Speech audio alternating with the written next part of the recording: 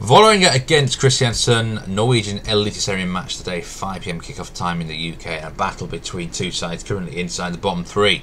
Vålerenga on 11 points and Kristiansund just have 1 point. They've lost 9 of their first 10 league games. A shocking start of the season for Kristiansund. As for Vålerenga, well, they are the big underachievers this season, aren't they? They should be doing a lot better.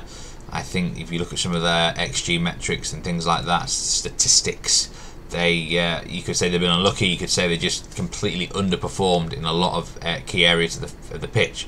Now, doesn't make things any better though. You know, you're only in 14th place. There's a lot of pressure on the manager, Dag Fagermo. Several quarters saying that he should have been fired already. And if they don't win this game, there's going to be more calls for his head. This is almost a must-win fixture for Vålerenga against Kristiansund. But for Kristiansund as well, they really need to get some points on the board. Preferably all three. Now, in my experience, when two poor sides meet each other, there's usually quite a lot of goals. But the goal line here is like 3 or 3.25, which is just too high, really, for teams that are just not in a confident enough mood. Kristiansund, I actually thought, played quite well last week against Lillestrøm. They lost 3-1, but they led 1-0 for the first 70 minutes of this game. And I thought they were going to close out a shock victory.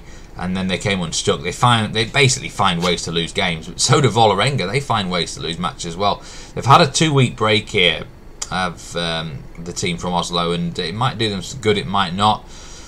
All the messages coming out of the camp have been quite positive, but I don't trust. If they fall behind in this game, the crowd's going to be really, really poisonous, and there's no way in a million years I would back them as short as 1.43 in some quarters. -1, -1.25 handicap. No, thank you. In fact, I was actually very tempted to have a nibble on Kristiansund to win at 6 or 7 to 1, because I could really see a shock here. Things are not going Vålerenga's way, and like I say, if they fall behind, things could get really poisonous. So I'm actually going to predict a Kristiansund win. I'm not going to touch the game, but I wouldn't want to put anyone off having a little nibble on KBK because they might get something here.